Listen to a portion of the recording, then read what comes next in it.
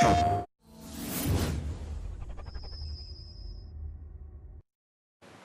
guys, PJ here with another store picks video. First one of the year, January 2023. Yes, I actually got the date right on that one. Keep saying 2022, everybody does for the first week. Hope you all had a great new year, great Christmas, etc. The start of this year, well, a little bit underwhelming. We've got a collection on there. Of course, you've got store picks, which is basically buy any one of the listed games and you will get your 50 points plus, of course, roughly 4% back on the cost of the purchase as well. But there's no specific 50 pointers that you can click and load something and get anything from. Bit of a shame. Was expecting a bit more, but reliable source has told me we are getting some further into January. I say, so we'll look into that later on. You've got your January check-in, which will get you the, well, obligatory Tyrannosaurus Rex. We seem to have a thing for Tyrannosaurus Rexes. We have a few of them.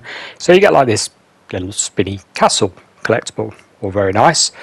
The key thing with any of these is do not forget to click start before you do any of them. Otherwise, you won't get anything, and that's the way that one is.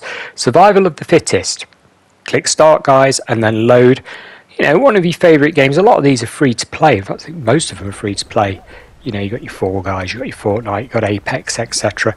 So a lot of these can be downloaded. If you want the minimum, you know, sort of install size, Fall Guys is a very, very small install size. I think it's like 5 gigabytes or something, so it doesn't take very long to do, as opposed to trying to install Warzone, for example, which is huge. So you can get this done nice and quickly using one of the free-to-play games. Don't forget to click start before you actually go into it. Just load the game. You don't need to play it. Just literally load it. It'll ping off straight away, and then you can go back and you know it's done. You'll get your collectible from it. There's the list there. Like I say, it does include Rumbleverse, Fall Guys, Fortnite, Apex Legends, etc. Quite a few of them on the list to be able to do. Now, there's also a winner, as in winner chicken dinner, maybe? Nah, well, that's what it's called anyway, but PUBG is on the list.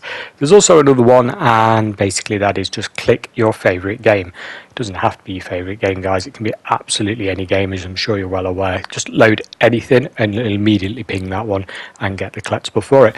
And that's it. Thanks for watching. Bye for now.